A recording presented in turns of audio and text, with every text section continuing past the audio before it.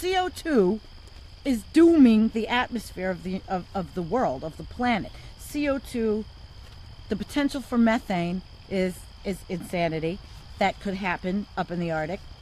So what I wanted to do was talk about this Forbes magazine article that came out. There was 2 articles. Business Insider and Forbes discussed this.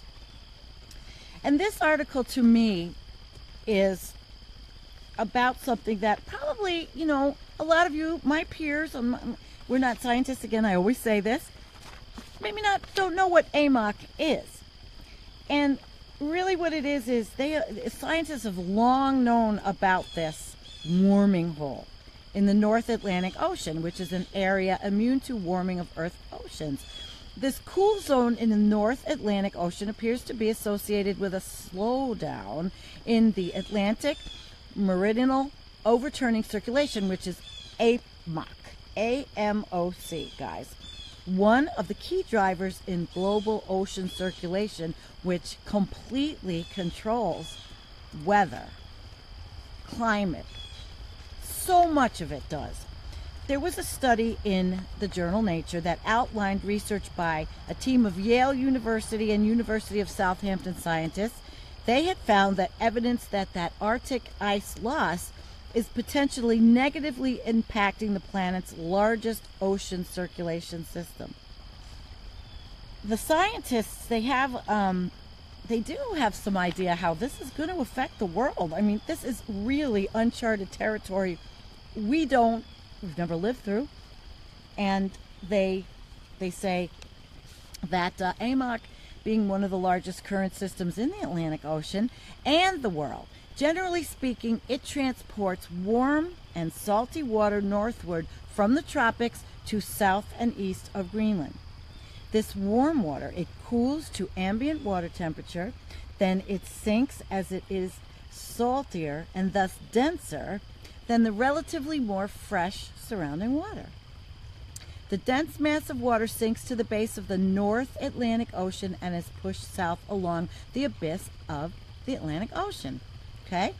So this process, whereby the water is transported into the northern Atlantic Ocean, it acts to distribute ocean water globally. What's more important, and the basis of concern here, and probably a lot of people already know this, but we may not, right?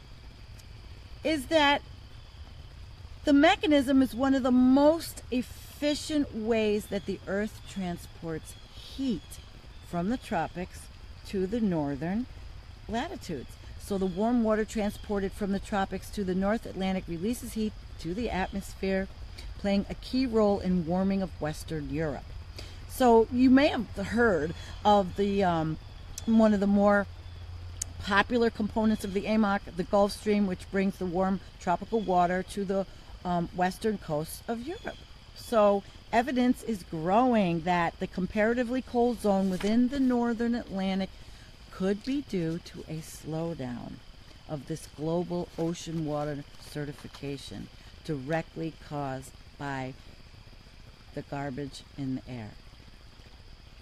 Hence, the slowdown in the planet's ability to transfer heat from the tropics to the northern latitudes. Cold zone could be due to the melting of the ice in Arctic and Greenland. It could cause a cold freshwater cap over the North Atlantic, inhibiting the sinking of those salty tropical waters. Now, this would in effect slow down that global circulation and hinder the transport of warm waters north. Now, there's a couple of different thought process that go into this, but the melting of that Arctic sea ice, and why is that melting? Why is that melting? Why? It has increased, and satellite images they indicate that in September the Arctic sea ice is 30% less today than it was in 1979, and I wouldn't bet that it's more. So it's been a trend, you know, that this sea ice melting during the summer months, it's not slowing, okay? I've been talking about this. Everybody's been talking about this. So we're going to see a continued weakening of this global ocean circulation system, and it is no joke. So the scenario of a collapse in AMOC, in the global ocean circulation, it was the premise for that movie. Do you remember The Day After Tomorrow? Everybody was freezing in New York City, whatever. It's a movie, okay? It may not be exactly what happens. Our geologists, all over the world have studied events in the past similar to what appears to be happening today. And truthfully, scientists are really not sure what lies ahead. They really don't. This change, the AMOC, the decline, declination to 2/3 of its former strength, which may be leading to some harsher winters in the UK and Western Europe, but that is not to go against global warming. So people have to understand that that is not against global warming. The cycle of fresher, warmer water moving north over southbound, salter, denser, cold water, that AMOC is so complex. And if there is a specter of a total collapse, a paradoxical warming scenario that would lead to far harsher winters and expanding ice sheets in the North Atlantic, it's not impossible, but it's a consequence of a warming climate, of a globally warming climate. There was a paper published in Science Advances where a Yale geophysicist, Wei Liu, and his co-authors demonstrate what they say is a significant bias in existing climate models towards AMOC stability, and show how increased heat and CO2 in the atmosphere could directly lead to this collapse.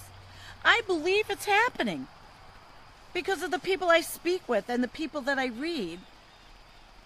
Climate models overstabilize the AMOC, Liu told this Business Insider. The models show it's very stable, but even under global warming, they have only moderate weakening.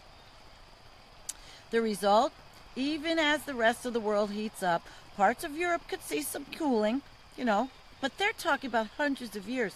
I don't believe that's hundreds of years. I really don't see that happening.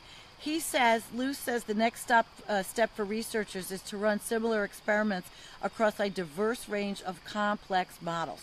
More model data will shine a brighter light on just how a total AMOC collapse, how likely it is, and what regions would be impacted.